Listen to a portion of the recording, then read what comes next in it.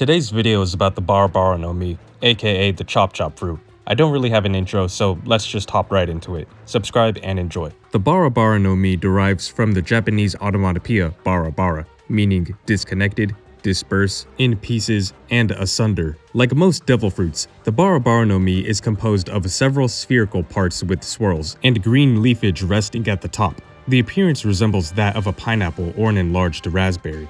The Bara Bara no Mi is orange in the manga, however, in the anime, it is purple.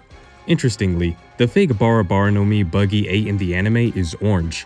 The only known user of the Bara Bara no Mi is the current user, Star Clown Buggy. The Bara Bara no Mi allows the user to split their body into pieces, and while that may seem like a simple ability, there's a lot of intricacies which give this devil fruit more nuance. For starters, the Bara Bara no Mi grants the user immunity from cutting attacks. This immunity is always active, the same way Luffy's immunity to blunt force damage is always active. The only true way to bypass this immunity is if one were to infuse Haki into their cutting attacks. Even then, the user can still manage to split themselves apart to dodge the attacks if they know how to time it correctly. But this doesn't mean that it is impossible for the user to be cut. They still can, but unlike everyone else who loses control of the body part that was dismembered or dies if the cut was severe enough, the user can just reform themselves as if it never happened. They don't even bleed when they are cut. But to be fair, a fan did ask Oda why Buggy doesn't bleed when he splits himself apart, and Oda said that would make him too scary, and I completely agree with that. It would be pretty graphic to draw Buggy using his powers if he were gushing blood every time. The user doesn't need an outside cutting force to split their body into portions. They are capable of doing it on command.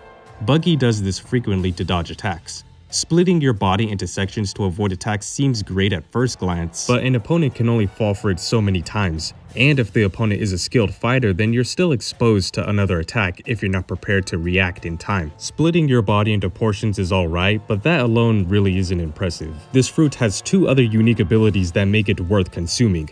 The Bara Bara no Mi also grants the user levitation and free control of their split body parts as long as their feet remained planted to the ground. So you can make your whole body or sections of your body levitate, but the drawback is the user must remain in a specific radius. How big is this radius, you may be thinking?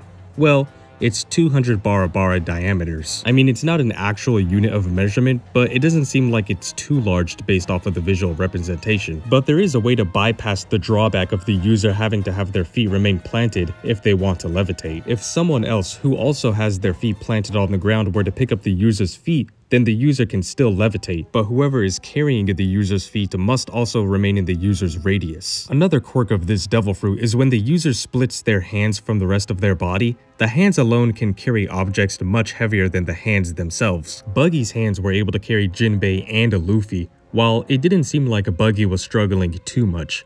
One of the most mind-blowing abilities the Bara Bara no Mi grants is that the user can survive the rest of their lives without having their whole body intact. At the end of the Orange Town arc, and during a Buggy's cover story, he's just a head with hands and feet.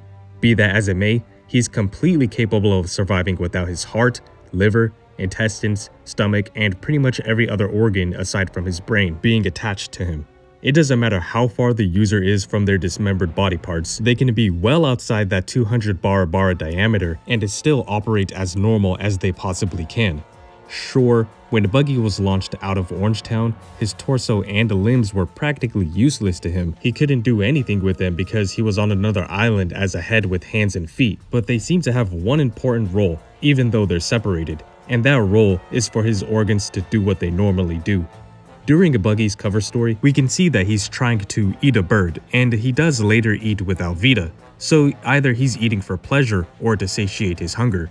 Personally, I believe it's because of the latter. Buggy still feels pain when his body is separated and someone attacks him. So if his nerves are still working to the point where he can feel pain, I think it's safe to assume his heart is still pumping blood as normal, as well as all of his organs functioning normally if he could still feel pain and get hungry, without those parts being attached to him. Here's where the Bara Bara no Mi gets a lot more interesting. Dracula Mihawk slices Buggy into very thin pieces, but the fact Buggy reformed himself from such small pieces and just shrug off the attack takes the Bara Bara no Mi to a whole new level. We've only ever seen Buggy use the Bara Bara no Mi to split his body body into large sections, but we don't know if the fruit is capable of splitting the user into smaller pieces, like Mihawk did to him without the prerequisite of someone cutting the user. If the user can chop themselves to such a minuscule scale to the size where a person can't perceive them with the naked eye, that's pretty busted. The applications of this fruit would be insane. The user could essentially disappear and reform elsewhere in a matter of seconds. I would have no doubt that the Bara Bara no Mi would be a top-tier devil fruit for espionage and assassination. I don't exactly know how the user's organs function if they were spliced to such a small scale,